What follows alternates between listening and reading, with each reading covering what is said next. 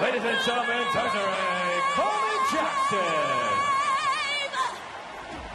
There's some perks to being the coach's wife, huh, Mark? Getting her in there? Certainly was an interpretation there of Desiree Jackson. All right. Well done.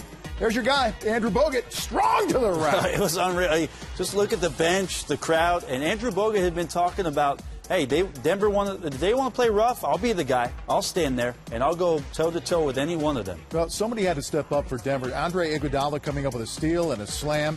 11 points at the half. Golden State is still up by 2. Klay Thompson now.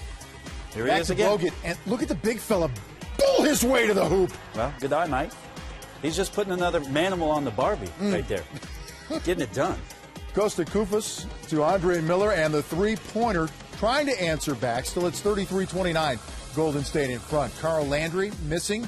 Bogut staying with it. Tracking this down, slapping it to a teammate. How about that? It is inspirational for them to see Andrew play that way. I really do believe he set the tone. You see the alley-oop up over the top, Steph finding Andrew Bogut. Look at the emotion. I mean, just loving being out there. Capable passer, gets it to Jared Jack. Fans loving it at the Oracle. Look, Curry's the star, but I think Jared Jack is really the heart of this team. I mean, he seems like he makes them go. No question. He's been great all year. There's that shot we were talking about with Steph Curry. His only field goal of the first half from back there. And then Carl Landry going to work on the post against ex-Warrior Anthony Randolph.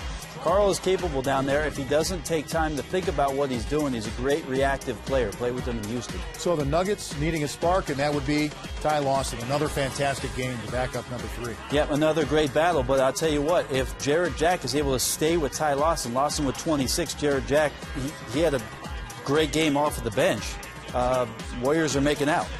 4-point lead for Golden State, and then this is the third quarter you talked about, a 22-point quarter for Steph Curry, who just simply could not miss and put on a show. But I look at who he's being guarded by. Andre Miller was put on an island so many times in these possessions. I'm just not sure why Iguodala was not the guy on him, and maybe George Karl will address that in the press conference. Andre Miller just couldn't stick with him. And I said Jared Jack, he did start in this game, so I apologize, Vince. And there is Curry coming up. Just look for space. Just get space. Like seriously, 2 to 6 inches. That means Steph Curry's got room to get that shot off. And look at the crowd at Oracle. 8 of 11 in the third quarter, 5 of 8 from three-point range for Curry.